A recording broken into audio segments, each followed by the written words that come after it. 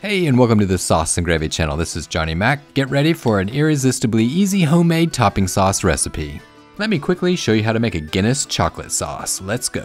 Begin with the prep work, and I have a full list of the ingredients in the description section below, so check it out. You're gonna love this recipe. You can make it in a matter of minutes. Grab your board, your blade, and some semi-sweet chocolate.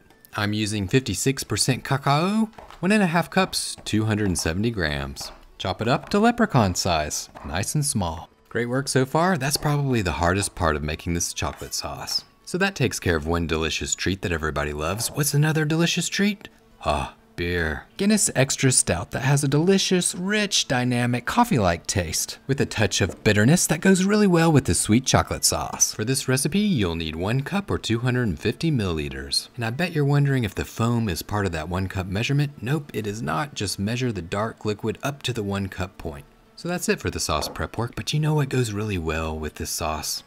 Brownies and ice cream. So I'm gonna make some brownies. Why the heck not? They're simple, fast, and easy to make. Just buy that store-bought brownie mix. Skillfully load up that baking dish, pop it into the oven, and while it bakes, you can smell those delicious chocolate smells, and you can make your chocolate topping sauce recipe. Start off with the Guinness beer, 1 cup, 250 milliliters, poured into the saucepan off heat.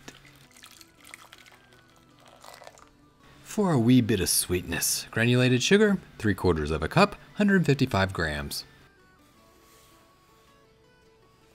Run over to your pantry and grab unsweetened cocoa powder, 1/2 cup or 35 grams. Time for a pinch of salt, 1/4 teaspoon will do. Grab your whisk and mix away, trying to dissolve that sugar and incorporate that cocoa powder into the beer. After you give it a few strokes, turn your burner up to medium heat.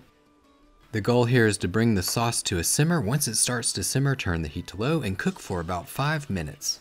And whatever you do, do not walk away, because if you do, you'll come back and your sauce, it'll be all over your range and not in that saucepan anymore, and you'll have a little extra cleaning to do. Plus, it's a good idea to keep stirring that sauce. It's been 5 minutes, you can turn off the heat, the alcohol, it's cooked off, the sugar, it's dissolved, the cocoa powder, it's mixed in well. Grab those chocolate chunks and pour them in.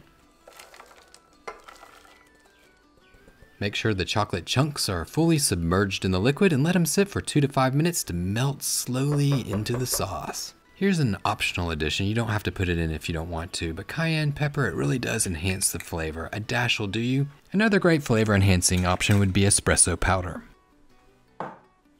Last but not least, 2 teaspoons, 10 milliliters vanilla. You're doing a great job. You're almost done. I'm sure your mouth is watering and you're ready to dive in, but grab that spatula, give it a quick mix, and if you have a whisk, you might want to give it a once over. It does help make it silky smooth.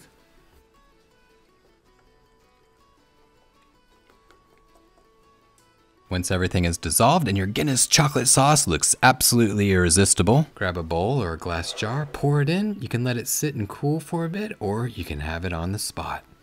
I hope you get a chance to make this recipe. It's really so quick and easy. Just break up the chocolate, throw everything into the pot, let it melt, boom, you're done.